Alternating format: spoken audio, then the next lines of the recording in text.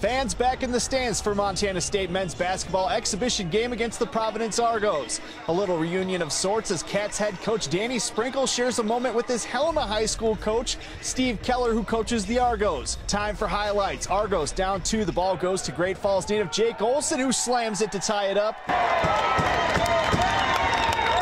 Here's new MSU freshman and two-time Wyoming Gatorade Player of the Year Sam Lekalot draining a 3 to put MSU up 7.